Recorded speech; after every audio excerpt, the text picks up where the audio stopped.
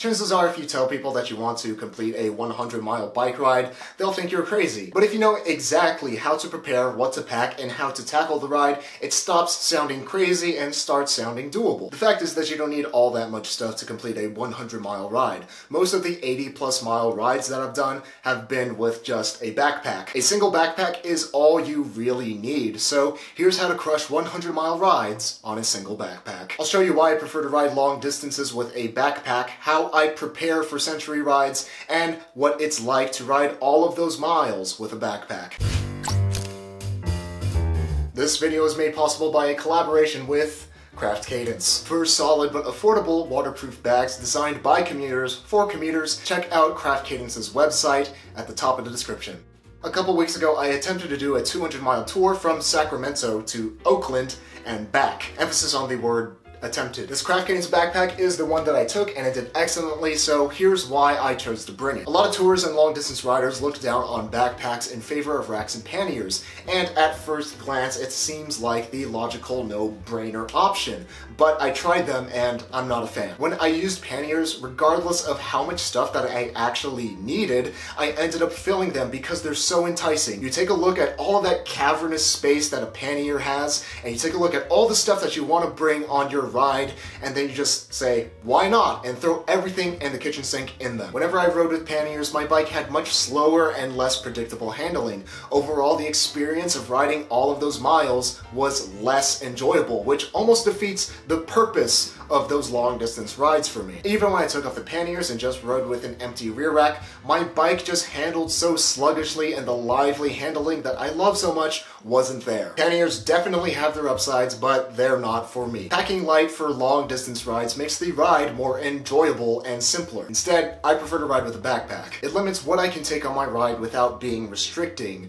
meaning I can take everything that I need for a multi-day tour, and my bike is unencumbered and still has that lively handling, making every single mile more fun. Part of long distance riding is taking breaks and sightseeing, so you can give your body time to rest so you don't bonk and prematurely end your ride. I like to stop in cities on my way to my destination for a bite to eat. I don't know about you, but I don't trust passers-by to respect my stuff in my panniers while it sits outside on my bike as I'm trying to relax in a cafe or in a restaurant. Whenever I use panniers, I always had to lug them around with me whenever I locked up my bike. And it's a pain because my panniers, and most panniers out there, don't have shoulder straps. Instead of fumbling with heavier panniers off the bike, I just like to simplify the whole process and throw everything in a backpack. If you want to crush a century ride, preparation is key. The better you prepare, the more likely you'll be to complete your 100-mile ride and enjoy it. There's a couple of ways to prepare your backpack to make your ride more enjoyable. On a completely self-supported tour, sleeping and cooking gear will take up the most space, but you don't have to deal with all that stuff. When I did my tour down Taiwan, I stayed at hotels and ate way too much Moseburger. Of course, this is going to be more expensive than a completely self-supported tour, but for me, it's more enjoyable. For my tour to the Bay Area, I brought snacks, had some nachos and a burrito on the way, and crashed on my sister's couch. If you don't have family that you like enough to visit, you can go to warmshowers.com so you can get into contact with a fellow cyclist so you can crash on their couch. Or even easier than that, you can make your century ride 50 miles out and then 50 miles back home so you can have a well-deserved nap on your own couch. If you want to pack ultra lightweight, all you'll need is a couple of water bottles, some food, and some tools, including a spare inner tube, a pump, and a multi-tool. But I like to have stuff that's a bit more substantial than absolute bare bones, so here's how I packed for my Bay Area tour. I'll be bringing everything that I have here, along with a set of clothes that is out of frame, and honestly, this is a lot of stuff just for a 200-mile tour. It's camera equipment. If you're not making a video about your ride, you don't have to bring any of this stuff. Laptop, chargers, drone, cameras, all of that nonsense, along with this camera that I'm talking to. And all of this here is mostly the essential stuff, just a lock so you can run into a buffet, along with some food to snack on, some water essential, headphones to not go crazy while you're riding like 8 hours a day, and just some basic tools and a notebook. And honestly, this is already way more stuff than I would consider essential, mostly because of the camera equipment. You could easily do a 3-day tour or longer on just a backpack. So let's pack my backpack. I use the Craft Cadence waterproof backpack that I've been using for the past 10 months. If you ever wondered what that sick yellow backpack is in a lot of my videos, it's the Craft Cadence. Simply put, this bag has been everything I've needed and nothing I don't, and it just works. The bag is really simple, but it's versatile, which is the kind of design that I like. Since the main compartment sleeve of the Craft Cadence is removable, I like to undo half of it to make a separate compartment for my clothes. If you keep the sleeve completely attached, it creates two compartments on the left and right side of the bag that fit your water bottles perfectly. A good packing practice is to leave extra room for items that you might pick up along the way. The Craft Cadence backpack is fairly big at 30 liters of capacity. Even with everything I packed for a 4-day tour, including all of my camera equipment, I still had enough room at the top for picking up and storing food along the way. The first step to packing is to compartmentalize everything.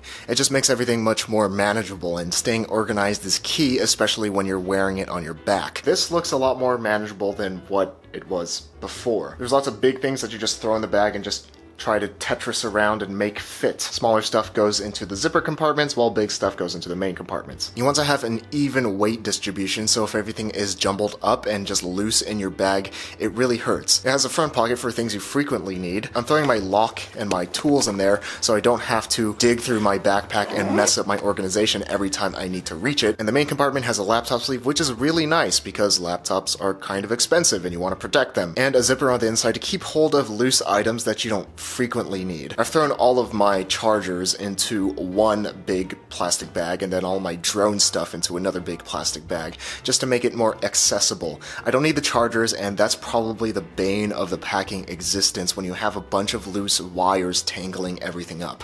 So at least now the tangling is contained inside of this bag, and I won't be needing this while I'm on the tour, but once I get to my destination, it'll be good to have. Except for my food and drink and my outer layer, which will go into my basket and bottle cages. This is what 200 miles looks like when it's packed into a backpack. After you've prepared your bag, here's what to expect once you've started pedaling for your century with nothing but the clothes on your back and the burritos in your bag. Comfort is one of the most important factors for distance riding, making it the most common objection for riding with a backpack. In my experience touring with the Craft Cadence, I haven't had any issues with comfort as long as I pack it correctly, putting heavy stuff on the bottom and having an even weight distribution. The thick shoulder straps, the sternum strap, and the waist strap help to keep that even weight distribution. During and after my century from Sacramento to Oakland with 20 pounds of stuff on my back, shoulder and back pain were not an issue whatsoever. Of course, everybody's different, so your mileage may vary, but in general, riding long distances with a backpack is a lot more comfortable than most people would think. The other objection to comfort are the dreaded pools of back sweat. Honestly, as long as you're carrying something on your back,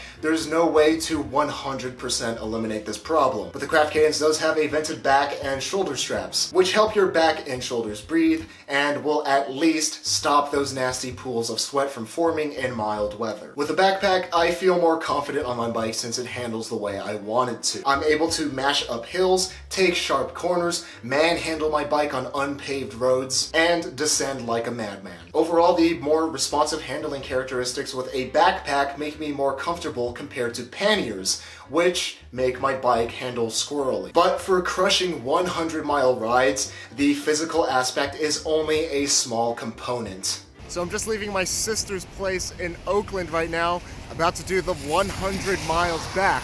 Obviously the conditions are not as hunky-dory today, and I already have 100 miles in my legs. Luckily, I can focus on my riding because this Craft Cadence backpack I have is waterproof. If you've ever ridden really long distances like this, you know that the ride is about 20% physical and 80% mental. So it's really nice to have this backpack that is fully waterproof so I don't have to worry at all about my electronics getting wet, which means I can focus on the 80% of the riding that is really important in these long distance rides.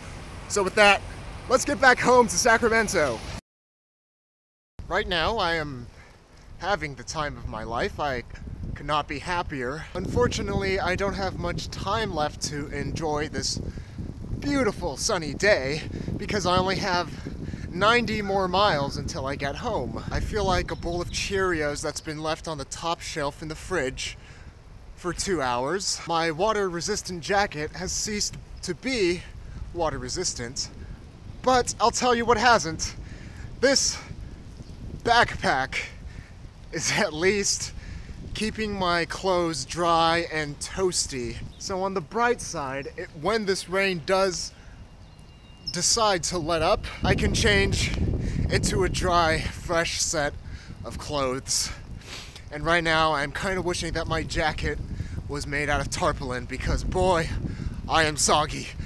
I eventually was able to change into a dry set of clothes thanks to the backpack, giving me a huge boost in motivation to complete my second 100-mile ride. But shortly after being refreshed, well,